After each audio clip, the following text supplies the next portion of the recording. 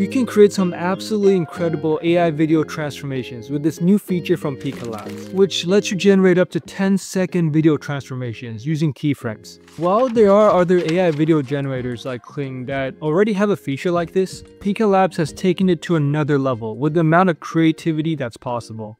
All you need to do is upload the first image frame and then the last image frame for the video. And the AI uses its imagination to fill in what's in between. While it might seem like a simple feature, it's actually a really powerful tool. I'll show you a bunch of different ways to use it, like creating these infinitely looping videos. For example, this boy in a sunflower field listening to his headphones.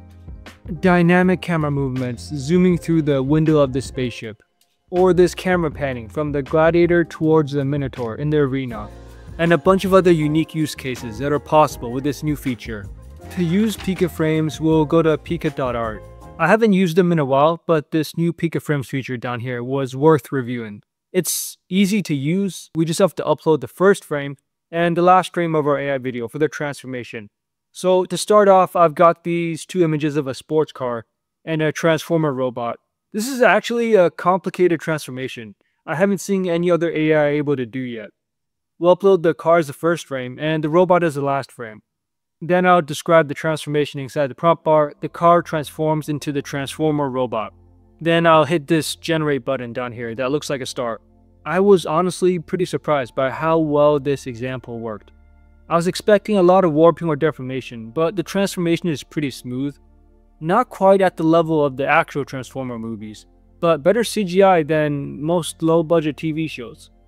Here's a comparison with what I get when trying the same thing in the Kling video generator.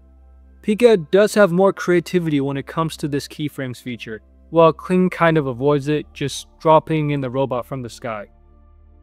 To create the images for the car and also the robot, I started by prompting for this picture in Midjourney. Full body shot, photo of a bright yellow transformer robot on a city street.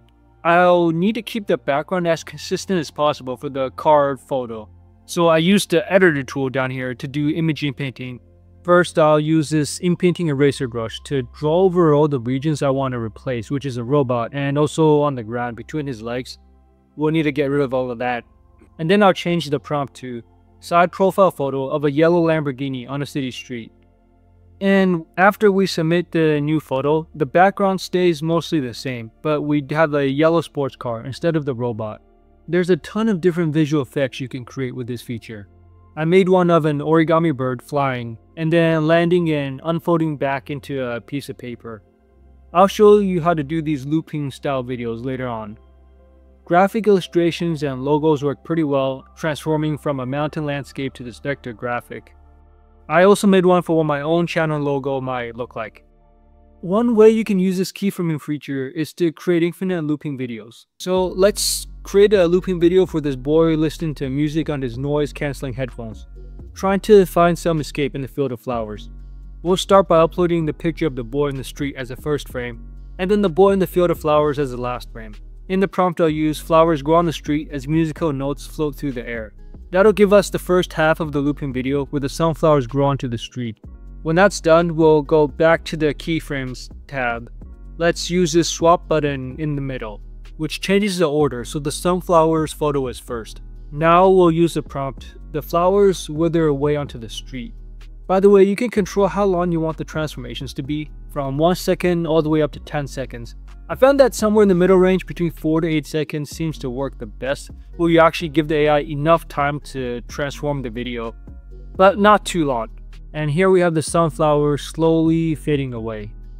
Now, all we need to do is layer the two videos of the boy together in a video editor like this. And we can get an infinite looping video of the boy with his headphones on, with the flowers fading in and then fading out.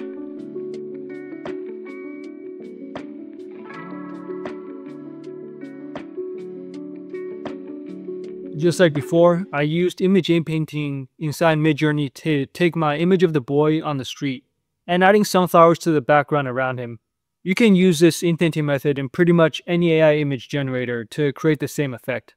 A great way to use this new PikaFrames feature is to direct camera motions inside your AI films.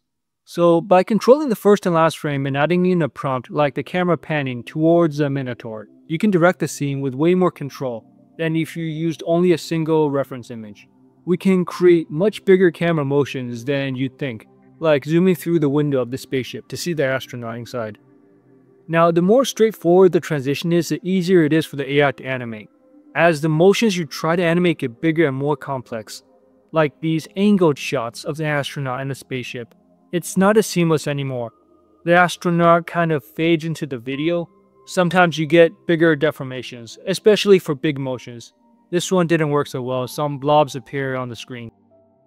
One motion I've seen a lot of other users mention is this whip pan effect, where you quickly pan from one subject to another inside the same environment. One limitation you can run into when trying to create these big camera motions is that the videos can get a little pixelated and shaky. So here I'm panning from the sky to the city below, and you'll observe some pixelation and shakiness in the frames of the video. This is pretty common inside other AIs as well. What I really do like about this feature is the amount of creativity it gives you. Here's a couple examples of pencil sketches transforming to real-life photos.